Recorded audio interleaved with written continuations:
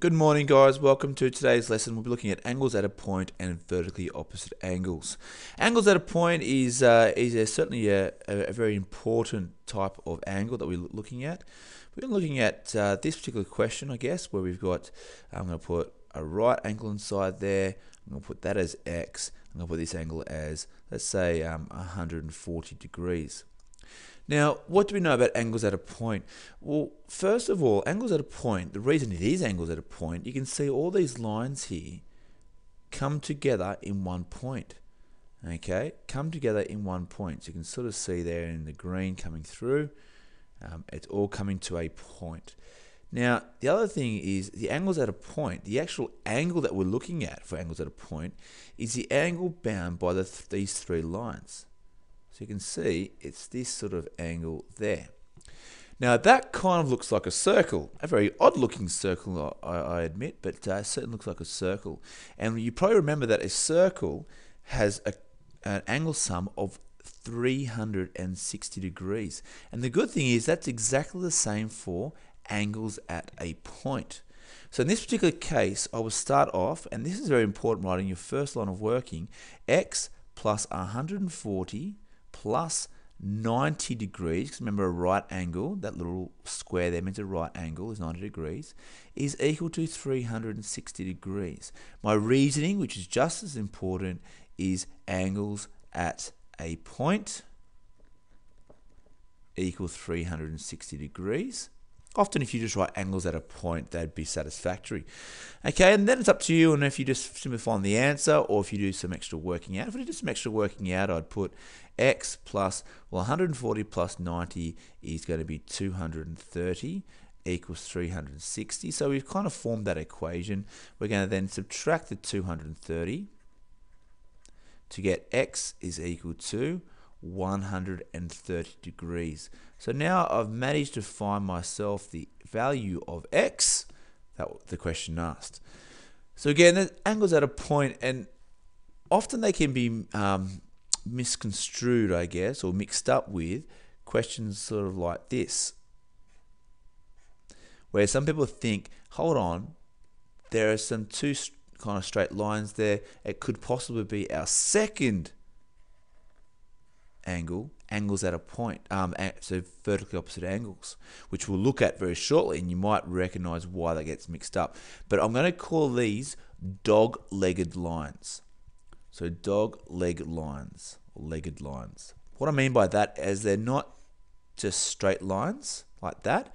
You can see they're kind of like a dog leg where there's a bit of a bend in that particular line. But when we go through the next angle, you'll see what I mean by that. Okay, so let's have a look at a vertically opposite angle. I'm now going to use two directly straight lines. Okay, so they're nearly straight. Okay, so two straight lines. And the question might have x over here and 50 degrees over here. Now this is one where you simply, you need to remember the ruling, but also you can get around it by using straight angles, which I'll show you in a moment. So this is a vertically opposite angle, and the good thing about vertically opposite angles, you might look at that angle there and that angle there, and you say, oh, hold on, they look pretty much the same size. They look equal, don't they? And that's actually very true.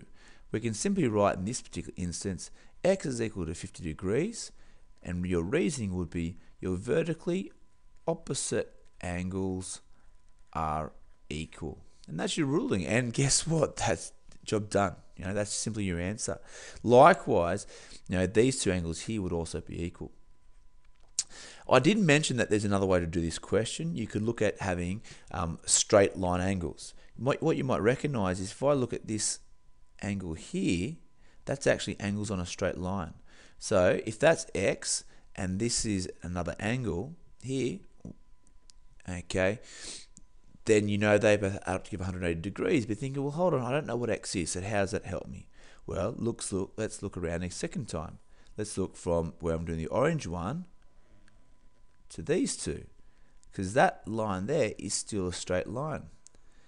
Now, because that's 50 degrees, this must be 130 degrees because it's a straight angle. 130 plus 50 is 180 degrees.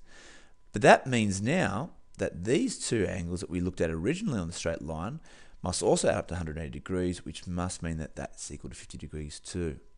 So if all else fails, I'll say all else fails, use straight angle. But to be honest, guys, vertically opposite angles, you should be able to remember it is a very typical type of angle, and we can use it in lots of different ways, and you may use it also when we get to the alternate angles in parallel lines corresponding co-interior, because certainly when you have parallel lines, if you remember what parallel lines are. Oop, that's not very parallel, is it? I'm going to redraw that again. Let me just rub that one out. Parallel lines, you might remember, are lines that never meet, okay, like this. And they have little arrows on there. When you put a line straight down there, you create lots of vertically opposite angles. For example, there's a vertically opposite angle there and there. There's one there, and there's one, actually I'll do one there and there. If I use a little X, there's going to be one there and there. And there, and there. You may wonder why I just dropped that little dot before and I put those dots in the same order. When you get to your angles in parallel lines, you'll notice that we call these two angles here alternate angles, okay, which are equal. So I need to make sure that the dots were in the right places, but that's for another lesson. Okay, let's have a look at a couple of questions. We're going to certainly go to some more challenging questions now. So on EG1, I'm going to give you a question here. This is going to be x plus 10. That's going to be 160 degrees. I'm going to give you x. I'm going to give you 3x. Okay, so this is a typical challenging question. So what you notice, what type of question is this? Well, hopefully you recognize that the lines all go to a point. So this should think about it being an angles at a point question, which we will use for our reasoning in a little while. So what do we know about angles at a point? Well, hopefully you remember that angles at a point, we just went through it about 3 or 4 minutes ago, that all the angles add together to give 360 degrees. So what that means is this. I'm going to start with the 160. You can start with any of the angles, but I'm now going to add each of the other angles together. Now, a lot of them look very challenging, but I've simply said 160 plus x plus 3x plus x plus 10. We know that they all plus together to give 360 degrees. Remembering that you must put your reasoning there, angles at a point, which is probably enough, but I'm going to also put equals 360 degrees just to be absolutely perfect there. Okay, so what I've done, I've managed to form an equation, a little bit more challenging of an equation than previously, but certainly an equation nonetheless.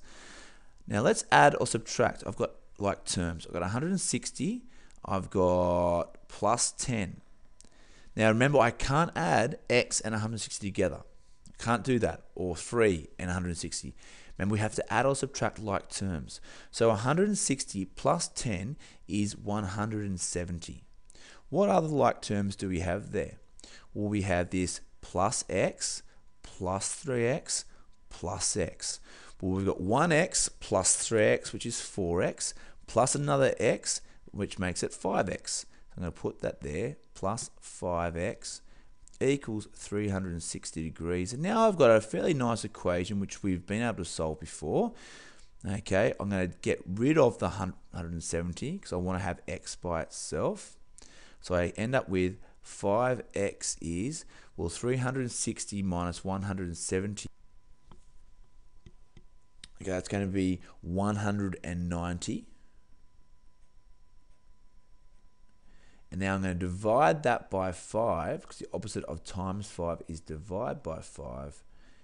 I'm going to come up with, let's have a look, 5 goes into 19 3 times.